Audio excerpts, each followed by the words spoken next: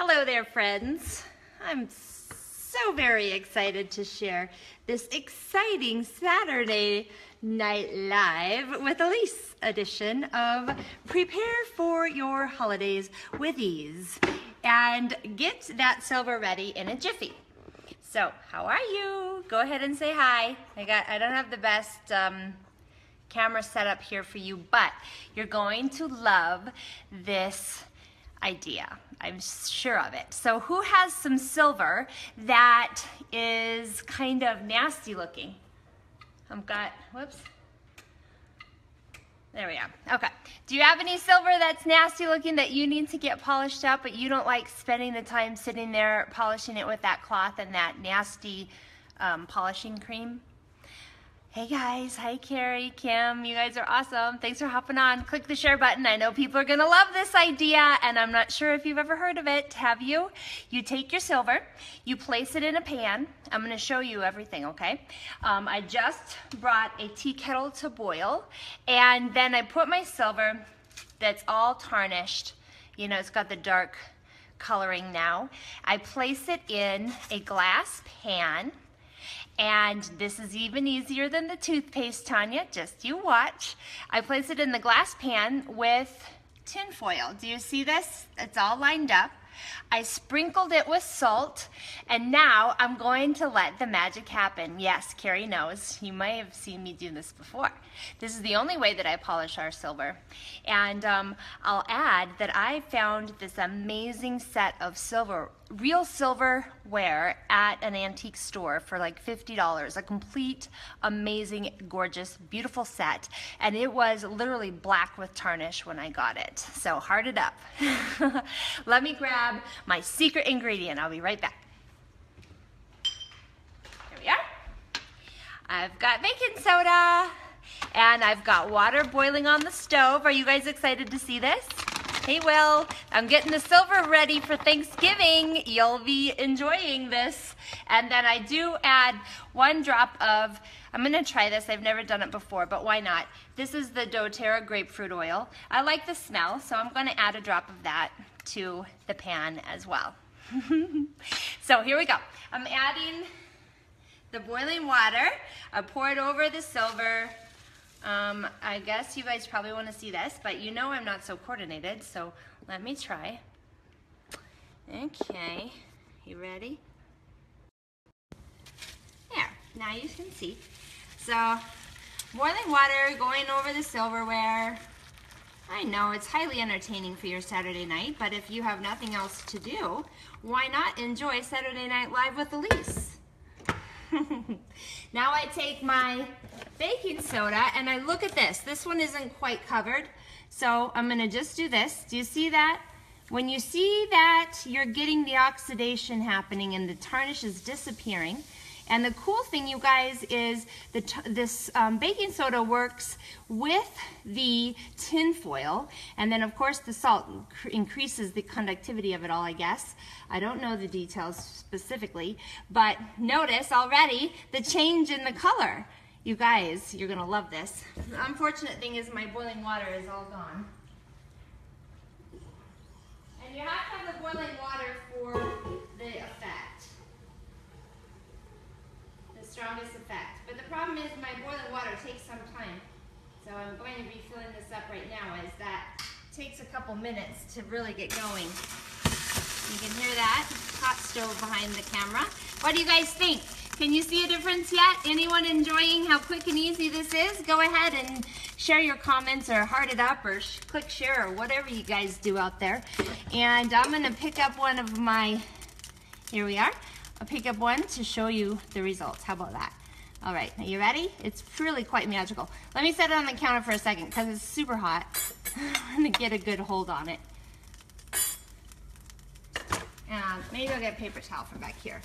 All right, is it too hot for me? All right, do you guys see this? Can you see the difference? Whoops, there you are. It really is silvery, shiny. Remember, the tip of this was not underwater. So do you see it still has the tarnish there? And but the rest of it, look how shiny it is in the light. You guys gonna do this too? If you don't have any silver, I would get some. You could get it at, I mean, maybe you don't want any, that's okay too. But I love silver because I love these nice things, and I love antiques, and so I bought this silver set in an antique store, and there it is. Now all it needs to be is a quick dunk in some soapy water in the sink, and these are ready to serve for Thanksgiving dinner. Beautifully shiny silver. I got this amazing complete set of silver at an antique store for 50 bucks. And I know people give their silver away because they hate polishing it. And this is just a trick that you can use to easily, look at the tip of that one, it's still black. Do you see that? That you can easily use to polish your silver. I would be careful if it's a silver coated, what do they call that, you guys? When it's silver, but it's not solid silver. What's that called? You guys know. I can't think of it. What's the word, you all? Silver, no, I want to say silver lining, but that's not the right word. What's it called when it's silver, but it's not solid silver? Silver coated? No. Anyway, whatever. Let me show you. Okay, let me get this rinsed. Plated. Thank you, Charlene. Jeez, what is wrong with me? I couldn't think of it at all. Yeah, that doesn't work as well with a silver plated, so be careful with that. But then you will refresh. You'll need to refresh your tin foil and your baking soda, and you'll need boiling water. Here we are.